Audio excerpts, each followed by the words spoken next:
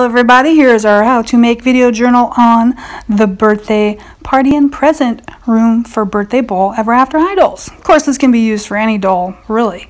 So here is the supplies I started with. That was a little set I got from eBay for $9.99. Really low quality, so keep that in mind.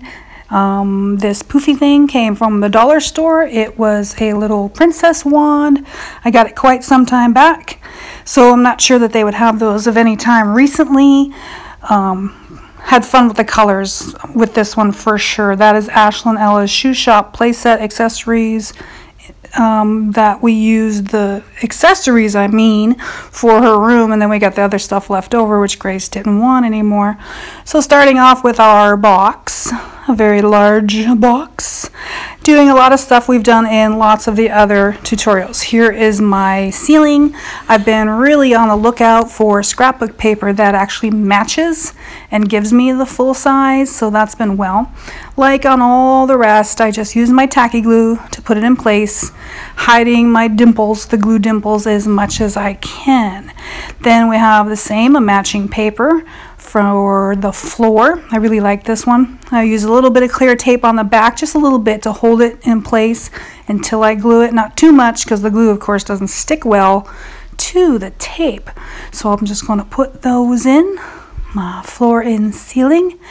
And then what I'm going to do is make sure they match, I guess. I don't know.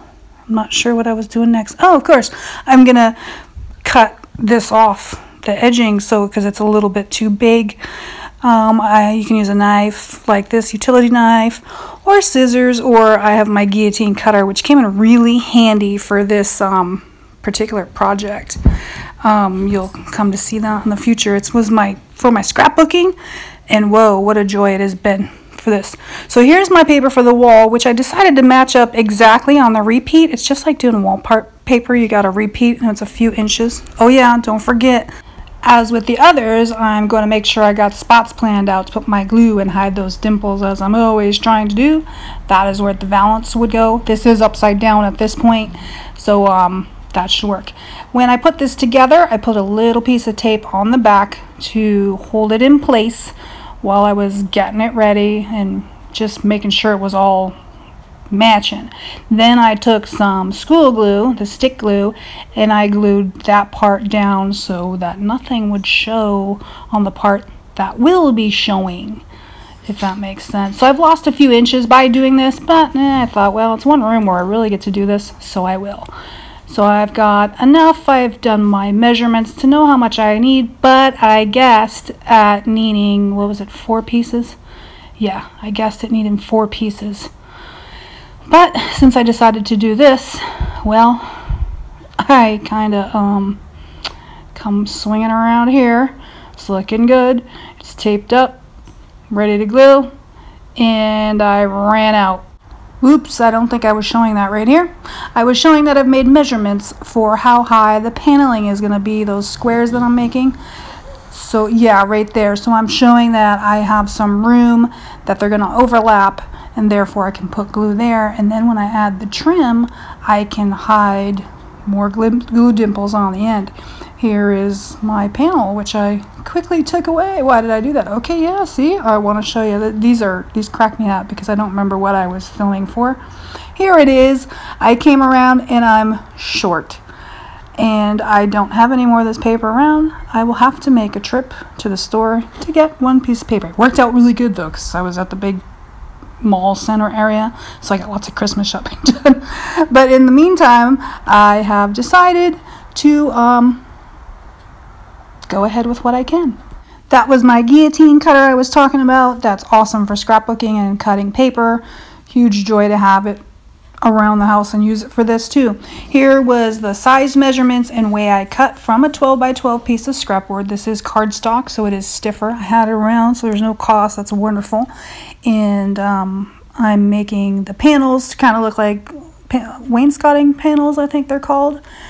With some glitter, of course, because it's ever after high, so we can have a little bit more fun. Here's just the gist of how they're going to go up, and of course you've already seen the tour, I think, so you would know kind of where this is going. I'll put a piece of ribbon to cover my little gap. That gives me a little bit room in case I'm not perfect too. And then here is the other colors I'm going to use, because I thought one color would be a little boring. And I really wanted to play off the colors that were in the plaid and the different colors of their hair. And I thought that was just perfect. Putting the panels up, I just used the sticky glue. What do you think? I think it's looking way better with the variegation in the colors of the panels. So when I put the glue on, I only put it on the very edge of the whole panel. In the middle would have made dimples and it would not have looked good. When I get over to the right and the left, then I'll just cut that down and make the panel a little shorter where it's on the edge, but still have my symmetry going through the rest of it, so it works and seems realistic, I guess. Here's the room at this point, and I'm really loving these colors. I got so distracted once I decided I wanted to do this. So here we are. What am I doing here? So now we're getting into the corner. Sometimes the corners of the boxes are not very even, as in all my wallpapering days in the past. Same thing. This is kind of what you got to do. If you just match it up like that, take a little pencil line and kind of freely trace close where you think you need to cut off, and do this in portions, not all at once. And then I'll slightly just cut a little sliver off and and I'll keep matching it up, cut a little sliver off, matching it up, cut a little sliver off. And that's where I'll get it to match in there really good and look nice. If you had a thick trim that was going there, you could really not really worry about it. But mine was pretty thin, so I decided to go the extra mile and make that corner look really good. Plus I'm an old wallpaper and decor girl, so I just can't not do it as best I can. At this point, I'm starting to use the trim and get in between my panels. Pretty straightforward. I used hot glue. Slowly, I found starting at the floor first. I'm showing that the wrong way, but I started at the floor by gluing and then worked my way up and snipped it off. Remembering I have a little bit of room there and want to make sure that that trim will cover it. At this point, I'm fiddling and deciding what I want to do with the trims. I'm not quite sure. In the meantime, I am going to Mod Podge the floors and ceilings. And at this point, what I really need to do is go to the store. Hooray! I went to the store. One piece of paper turned into a trip that took 6 hours. So I have my paper and I can continue on. And while I was there, I decided I needed a little bit of break to the floor from the white. And I picked up that trim too to use as the baseboard. I'm really liking that a lot. So yeah, thumbs up. I guess I'm happy. At this point, now that I have my paper, I am catching up on the side that was not done. I really was fiddling with my trims a lot, not knowing what I wanted to do.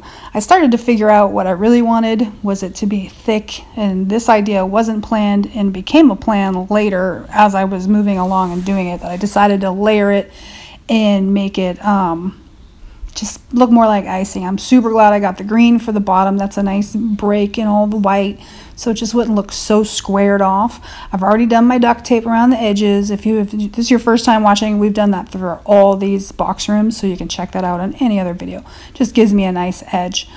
So I'm going to begin to put those trims on that I've just showed you, being lots of layers to the middle row exactly. So here's that middle row. The bottom one was easy, that's one. This one I've used 2. At that point, the top one I've used just 1, and then, see it? Yeah, so there's 2 layers. And now I'm gonna put the 3rd layer on there. That finally made me satisfied, like, okay, this is the look I wanted. It's a birthday party, it's birthday ball dolls. Now it's looking a little bit like a birthday cake. I guess that's what I was going with. And now we have some puffy paint for any imperfections between the baseboard and the floor. That just kind of smooths it out really nice. Now this box, for whatever reason, just wasn't a really well done box, and I had huge gaps up there. I was gonna cover it with trim, and then I remembered I have this left over from Gingerbread's Room and Crystal Winters. And I happen to have had another thing of caulk in white left over as well, because I only used one for crystals. Still mess up her name. So I want to take this opportunity that what I learned along the way was, well, I will cut it off the top there first and stuff it in there and use it just like cake icing. And what I learned was the caulk is much better if you want the effect like cake.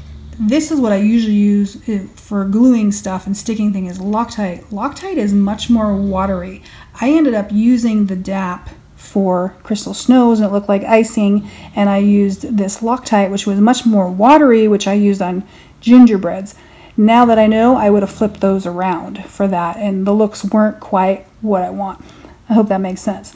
So now I have, what am I doing? I put some of the puffy paint on the bottom, which is the floor, and now I'm going to start doing the ceiling trim. This is one whole tube of caulk in there. That's about how much you get.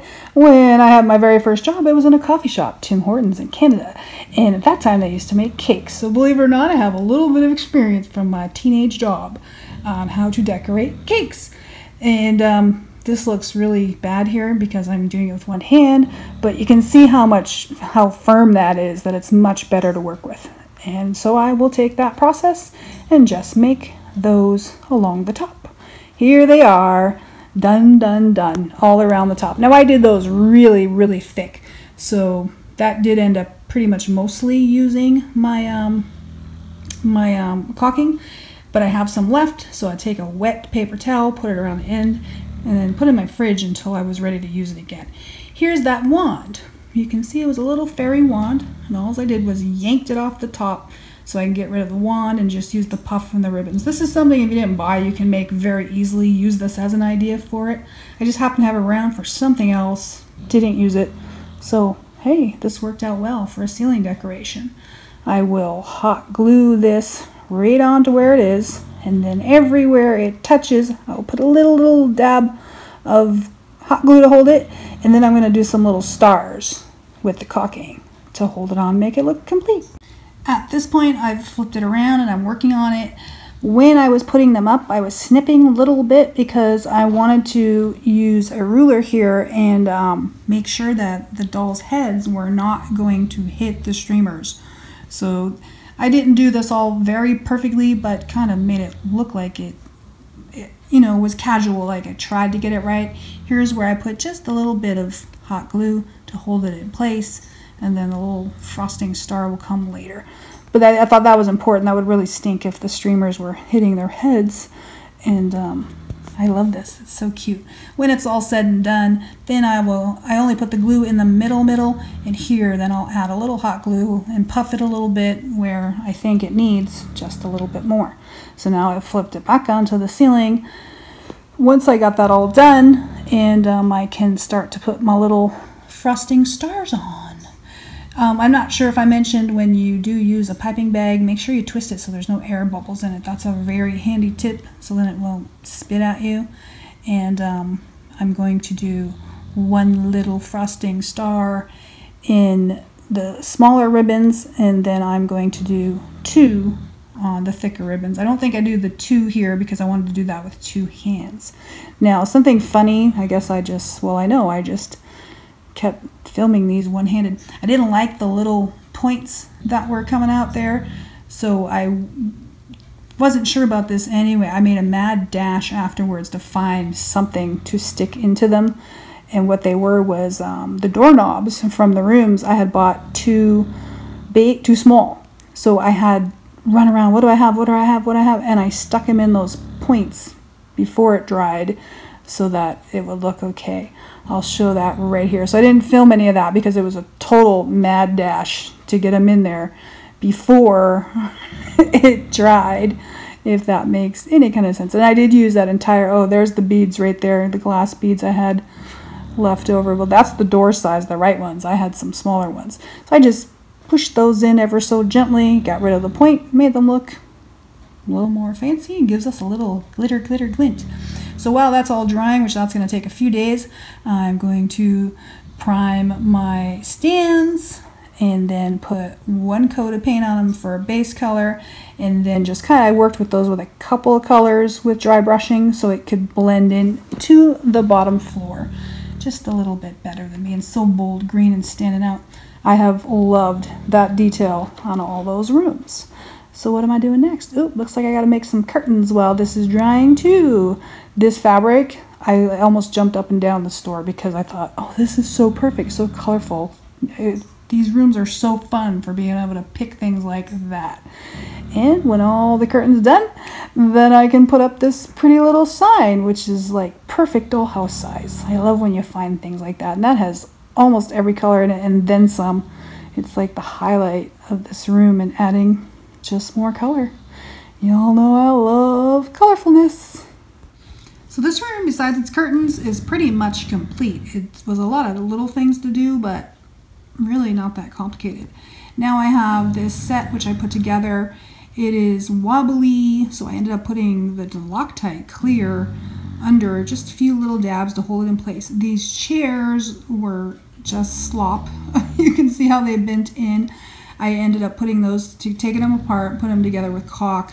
I put a block in between it, little piece of wood with the legs spread out, and then let it dry overnight. Helped a lot. Had this fun wrapping paper, so I had some boxes around, and what I didn't have enough of in size, I just made them out of a few pieces of cardboard glued together, and I just wrapped them as you do a present. It was kind of weird with the little tape, but it did work out. So that's just going to take a bunch of presents to bring that up and make it look good. I haven't done the curtains yet. I got sidetracked. Of course, you know that's in step 3, how to make the curtains simple. And so concludes this video journal of our birthday party and present room. Hope you've enjoyed it and did enjoy the tour. Look very forward to seeing you on whatever the next surprise room may be. Have a great night. See you next time.